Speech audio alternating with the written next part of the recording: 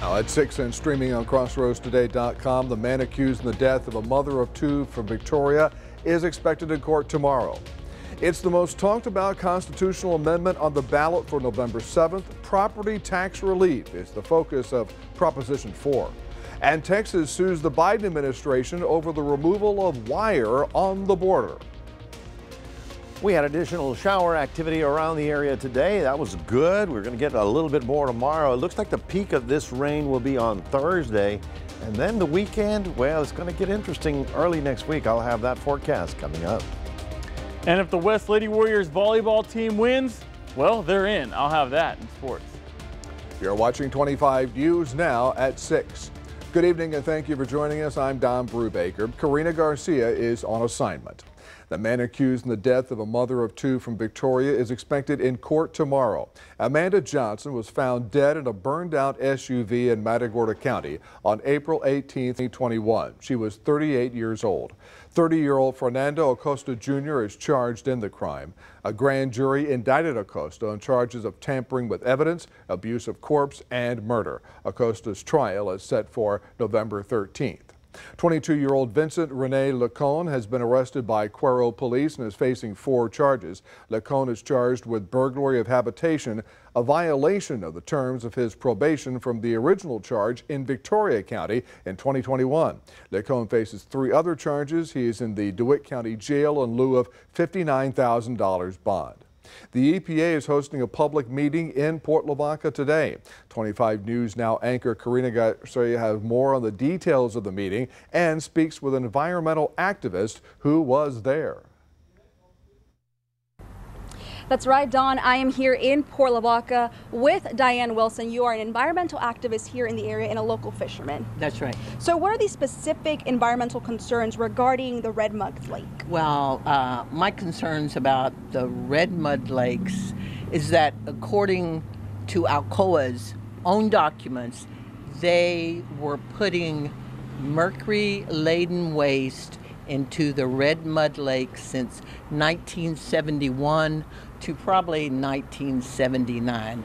And I know Alcoa had to sue their insurance companies because the insurance companies refused to pay for the cleanup. And as part of those documents and as part of that lawsuit, the transcripts say that as much as 100,000 pounds of mercury was put into the Red Mud Lakes. And I doubt anybody in this whole county knows that mercury is in those Red Mud Lakes. And I have the documents myself, and I intend to ask the EPA about it. And I know there have been breaches of the Red Mud Lakes, and they have went into Cox's Creek. So I do know one of the things that the EPA and Alcoa is going to do is do testing for mercury in Cox's Creek, which I don't believe they've ever did before. So I know that Alcoa representatives as well as Environmental Protection Agency representatives will be at this meeting today. What do you hope to achieve from this today? One, I hope that they will take the concern of mercury being in the Red Mud Lakes seriously, and what that might mean to any kind of marine species that is in Cox's Creek. And in the past, there have been subsistence fishermen in Cox's Creek catching fish. And so, and mercury, that's the thing about the closure in Lavaca Bay over there, is that there are high levels of mercury in the fish and in the crabs, and there's a possibility there might be that type of problem in Cox's Creek. And if there is a cleanup of mercury in the bay, then should there be a cleanup of mercury in the Red Mud Lakes? All right. Well, Diane, thank you so much for your time and your efforts. Oh, you bet. Thank you. Don, back to you. Karina, thank you so much. Victoria ISD board member Margaret Pruitt was elected to serve a one-year term on the Texas Association of School Boards Board of Directors for Region 3. Voters elected Pruitt to the VISD board in 2016. She serves as board secretary. And now let's take a first look at your forecast. Here's First Warn Storm Team Chief Meteorologist Mac Pettis. Mac, we just saw Karina out there in Port Lavaca. It looked really windy. Yeah, the wind is all part of this big storm that's coming from the Pacific and now moving into North Texas. We did have clouds and showers and then daylight, sunshine and a little bit of everything, but we've got a better chance of getting rain in the next couple of days. 82 is our current temperature. We only managed to get up to 85 today because of the cloud cover. And the good news, we got 78/100ths of an inch of rain out at the airport. That brings our month to 341 and our annual to 28.99. Coming up, we'll be talking about the additional showers that are likely, especially on Thursday. All that coming up in a moment. Mac, thank you. The United Auto Workers Union has taken its most serious shot yet at General Motors in its 5-week-old strike. 5,000 members walked off the job at the Arlington Assembly, the auto giant's largest plant. It builds GM's very profitable full-size SUVs, the Chevy Tahoe and Suburban, GMC Yukon, and the Cadillac Escalade. The targeted strike came just hours after the company reported third-quarter earnings, which grew last quarter despite the strike. With Arlington now on strike, those weekly losses are likely to jump more than 50%. In this Texas constitutional amendment election, Proposition 4 is the most talked about this year. It would authorize the legislature to provide property tax relief measures. Proposition 4 offers several property tax related changes. It would increase the residence homestead exemption for school taxes from $40,000 to $100,000. It would also adjust the exemption for the elderly and disabled. Election day is Tuesday, November 7th. Here's your viewer poll this evening. Scan that QR code on your screen to vote. Here's the question. How do you plan to vote for Proposition 4? For it or against it? Let's look at the numbers. 79% of the voters say they are going to vote for Proposition 4, 21% against. We thank you for voting. We want to hear from you. Come to crossroadstoday.com and I'll have an update on 25 News Now at 10. Texans are voting on 14 constitutional amendments. Early voting runs through next Wednesday from 8 a.m. to 5 p.m. and next Thursday and Friday from 7 a.m. to 7 p.m. You can vote at the Dr. Patty Dodson Public Health Center, 2805 North Devero, Classroom A. Most counties in the Crossroads have increased their number of registered voters since the last state congressional amendment election 2 years ago. KXAN reports Victoria County has had the most registered voters in that time with 435, followed by Lavaca County at 385. The Texas Secretary of State's numbers show DeWitt County has one of the largest decreases in the state in registered voters, down almost 800 in 2 years. That's a drop of 6.5%. Attorney General Ken Paxton is suing the Biden administration over the destruction of the Texas border barrier. Paxton is suing over the federal government cutting and destroying Texas concertina wire that was positioned to secure the state's border with Mexico. Paxton says by cutting Texas concertina wire, the federal government has not only illegally destroyed property owned by the state of Texas, it has also disrupted the state's border deterrence efforts.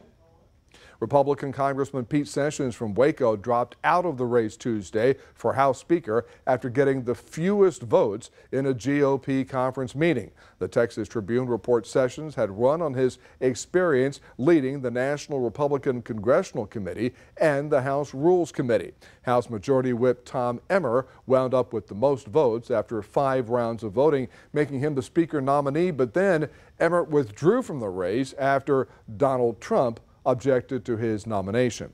Massachusetts State Police have located a car belonging to a 33-year-old man. He is a suspect in the death of his wife, who reportedly wanted to leave him and move to Texas. This is what investigators have been looking for, the white BMW belonging to Aaron Pennington. The 33-year-old is wanted in connection with the death of his wife on Sunday. Court documents obtained by WBZ say the couple's 4 children notified a neighbor they couldn't find their father, and their mother was crying. Police say when they got to the home on Cherry Street, 30-year-old Breanne Pennington was lying dead in her bed. She had been shot in the face. Those records also reveal Breanne was considering moving to Texas with the children, and that Aaron Pennington had been dealing with mental health issues and contemplating suicide. By Monday afternoon, law enforcement descending on the entrance of Camp Collier and Kelton Street, police using canines and helicopters to survey this area. I'm scared. My daughter's home. Melissa Zirkle lives just down the street from where the car was found. Her daughter is home alone and was told by police this afternoon to get in the house. This community remains on edge. It's kind of petrifying, to be honest with you. Like I said, it's fairly quiet around here. People are friendly. You hardly ever see cops on this road. Hundreds of watermelons spilled onto a Houston area expressway just before Tuesday morning's commute. It happened on I-69 in the appropriately named community of Sugarland. An 18-wheeler carrying the fruit apparently crashed into a sign. Officials have not reported any injuries from the accident, but it created a sticky situation, of course, for drivers. Crews had to close multiple lanes while they cleaned up the crushed fruit. Remember to subscribe to our YouTube channel, Crossroads Today. Hit the like button and click the notification bell so you can see Crossroads Today on YouTube. And stay with us. Coming up on 25 News Now at 6, ERCOT officials say they are getting the Texas power grid ready for winter. Also ahead, federal prosecutors have expanded investigations into Austin-based Tesla.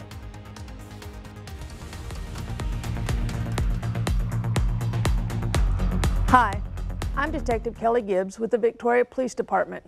Crime Stoppers is seeking information about burglaries of a motor vehicle and credit card abuse. On October 13, 2023, a white male with a dark beard and a mustache, wearing a blue Willie Nelson's t-shirt, gray pants, dark rimmed glasses, and a baseball cap, burglarized 2 vehicles. One vehicle was located at the 7100 block of North Navarro. The other was located at the 9000 block of North Navarro. The suspect then attempted to use a credit card obtained during one of the burglaries with the motor vehicle. The suspect was driving a dark-colored 2010 to 2012 Chevy Traverse. If you have any information about these burglaries of a motor vehicle or the credit card abuse, please call Victoria Crime Stoppers at 361-572-4200.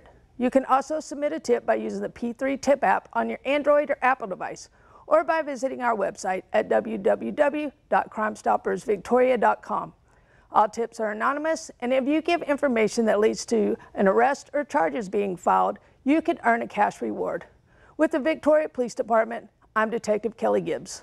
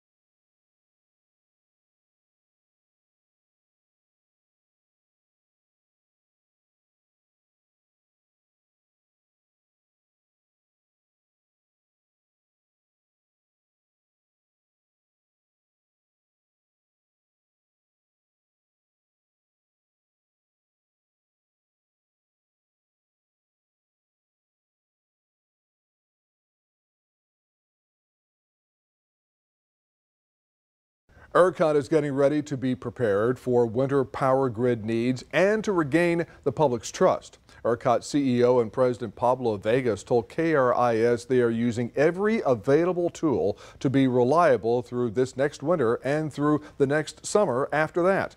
Vegas said this summer was the second hottest in recorded Texas history and that the combination of record heat and increasing demand were the reasons the grid was being pushed. Over 30 states are suing Meta, the parent of Instagram. Meta is accused of addicting and harming young people. A federal lawsuit was filed in California Tuesday. The states say Meta's products have harmed young users' mental health with its addictive features such as infinite news feeds and frequent notifications, and that Instagram has contributed to a mental health crisis in the United States. Texas was one of 8 states to sue Meta over the same claims in June of last year. Federal prosecutors have expanded investigations into Austin-based Tesla beyond the electric vehicle maker's partially automated driving systems, and they have issued subpoenas for information instead of simply requesting it. KXAS reports the filing indicates prosecutors may be investigating Tesla CEO Elon Musk and whether the company has been candid in describing the features of its vehicles. Well, good afternoon, everybody. Most of the heavier activity occurring right now up in the Dallas area, but we did have some nice showers roll through here. There's more rain expected tomorrow, and Thursday will be the peak of this.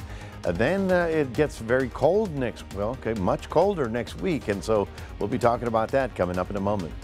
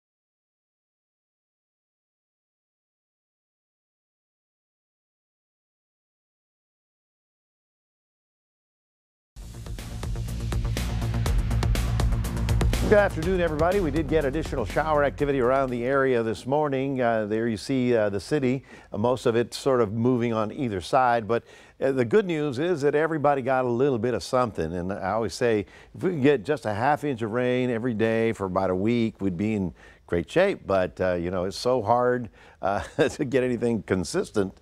At this hour of the evening, much of the rain has ended for us, but it's not ended up in Dallas. All the way from Waco to Dallas, they're getting the heavier activity. And out here in far west Texas, you can see how the storms are beginning to fire. These are going to be the big ones. This is, you know, sort of a light tropical rain. That's going to be severe thunderstorms out there in far west Texas. All these streaks that you see here are the showers that move northbound during the day. In the light green, you have basically in the dark green, you have basically half an inch. Above that in the green, that's where you have more than half an inch. And if you got blue, well, you got up to 2 inches of rain. So most of that was, as you can see, up north, all the way up along I-35, all the way up there, and even out here in the San Angelo area. Anybody that gets rain in Texas, it's good, okay? I mean, West Texas needs it. The rivers, the headwaters are up here for most of them, all move this way. I mean, the Colorado River starts over here and moves all the way down here. So that it fell in our watershed, that's good stuff, and we're going to be enjoying this for a while. Now, temperatures tonight only getting down into the mid-70s for us, a few 60s out in West Texas. For us, we're looking at about 86 for tomorrow. And of course, it's rather warm and rather humid because this is all Pacific air from the tropics that rolled up and gave us this rainfall. And then we watch and wait to see what happens, because it's getting very interesting in the weather, because the big storms are beginning to roll out of the Pacific Northwest. As I mentioned, out here in this green is where they have a marginal chance of some severe weather, and that would be tomorrow. And then by Thursday, it all sort of pulls northeast away from our area. So what's happening on the big picture? Well, the big picture is like this. We have another powerful hurricane. This one's at a 3 already, could be a 4. And you can see it's right close to land. So it's going to move onshore to Acapulco probably tomorrow, and then fall apart dramatically along the mountain edge. Now you can say, well, that's good. That's actually bad, because those mountains are going to get probably 10 to 15 inches of rain. Massive mudslides are expected right along the west coast, and in the more humble villages, this is going to be a huge problem. So hopefully they've got people ready for a search and rescue out there, because that's going to be a very, very wet day tomorrow. Now for us, high pressure on the East Coast giving us the wind, bringing it up here, and that's why it's so windy out there. We had probably 30-mile-an-hour wind gusts this afternoon. Then we have on the other side this deep low. This is the one sending us all that moisture. You can see it moving northbound. Now, that's Wednesday. Thursday is the chance when we get some severe weather rolling through the area as that thing moves through, and then we watch and wait for that frontal system. Yes, there's a frontal system coming. It's not tomorrow. 85 in Port Lavaca, 87 in Cuero. The front is not forecast to come in through Monday, and Monday's high temperature 75, and on Halloween barely getting up to 70 degrees. That may be windy and in the 60s for most of the day, so much cooler expected for Halloween. That's your 7-day forecast, reminding everybody we have a QR code. Take a picture of that and put Crossroads Today on your phone. Here's Don. Mac, thank you. Now here's Sports Director Gino Perez, and silver lining for the 4th time in 5 seasons. Gino, we have a Texas team in the World Series. Yeah, whichever side you're on, doesn't matter. Texas is in the World Series, and we hear from the manager and the ALCS MVP on making it back to the World Series after the break.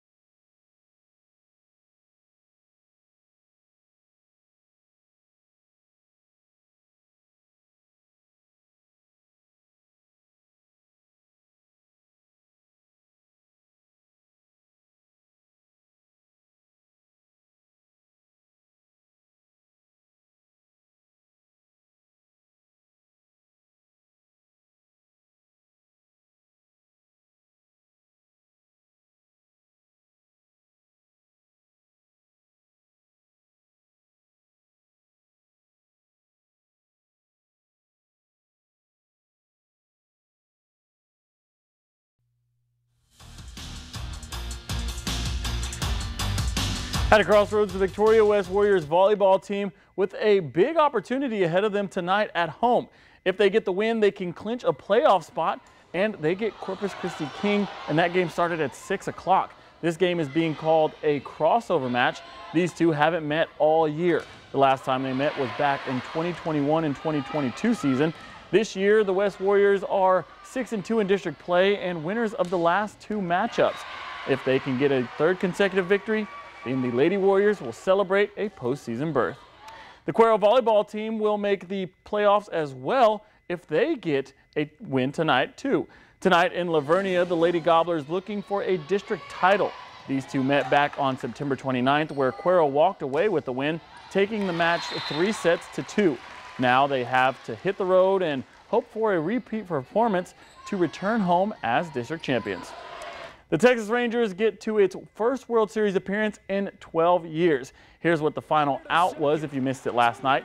The Rangers had to fight and win games 6 and 7 to make a trip back to the World Series. The Rangers started off hot last night and kept the pedal to the metal to win the pennant. Rangers outfielder Adolis Garcia was named the American League Championship Series MVP. He finished with 15 RBIs, which is a new record for any postseason series. He also went 4 for 4 with 2 home runs in the final game. Here's what he and the first-year coach had to say about the victory. Creo que no se puede negar, ¿no? Octubre es diferente. You can't really deny that October has that type of emotion. It has that type of situation around it. For myself, I just try to keep myself focused on the task at hand, try to perform, try to control the things that I can, and have the success that we can have. Game 1 of the World Series will be Friday at 7:03 against either the Phillies or the Diamondbacks. Friday night at 7:03. Arizona and Philadelphia will play Game 7 tonight at 7:03. And Bruce Bochy, he just said basically that he was sitting at home watching all these games happen, but now he's back in the action, and this one should be a good one tonight at 7:03. The NBA season starts tonight, and there are some big names highlighting the season debut. LeBron James and the Lakers are heading to the Mile High City to face off against the reigning NBA champions, the Denver Nuggets, and Nikola Jokic. The Lakers are coming off a disappointing season in the Western Conference Finals after getting swept by the Nuggets. The Nuggets swept them in 4 games, but 3 of the games being decided by 6 points or less. The Joker went on to the finals and won the whole thing, and its first NBA title in Denver history. Tip-off tonight at 6:30. Also playing tonight are the Golden State Warriors against the Phoenix Suns. This game is going to be filled with some star powers as well, as the Warriors and Steph Curry take on the Suns and Kevin Durant. Last season, the Warriors lost to the Lakers and the Suns lost in the conference semifinals to the Nuggets. Tip-off is at 9 o'clock. That's your sports. Don, back to you. Now, Gino, how do you cope with a really slow time in sports? You got the World Series going on, the NBA starting tonight, and college football, and the NFL going on. Yeah, you see, I just practice doing this because I'm watching all screens at once. So. Good idea. Watch that neck. All right, Gino, thank you. We're back in a moment. A new study shows the benefits of bird watching on your mental health.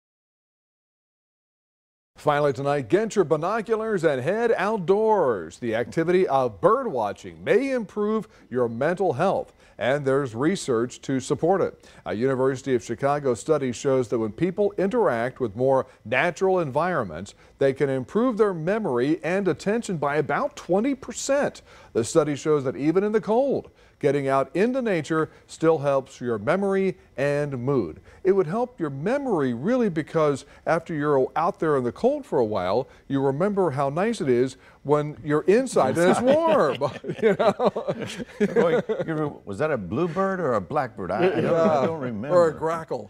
Well, my favorite are the hummingbirds. They're so cool with how fast they move. And I love hummingbirds. And they go, zzz, zzz, zzz. They're cool if you can get it. You don't can even blink and you'll miss them. Oh, yeah, absolutely. Oh, yes. I've got it where I've got the things hanging where they come and eat and I can sit there and don't move. It's kind of neat. Excellent. Anyway, folks, we do have more chances for showers on Wednesday, peaking on Thursday, then decreasing on Friday. At this time, it looks like the weekend is okay, but we've got that cold front coming in on Monday. All right. Thank you, Mac, and thanks for joining us. Hey, we'll see you tonight for 25 News Now at 10. Have a good one, everybody.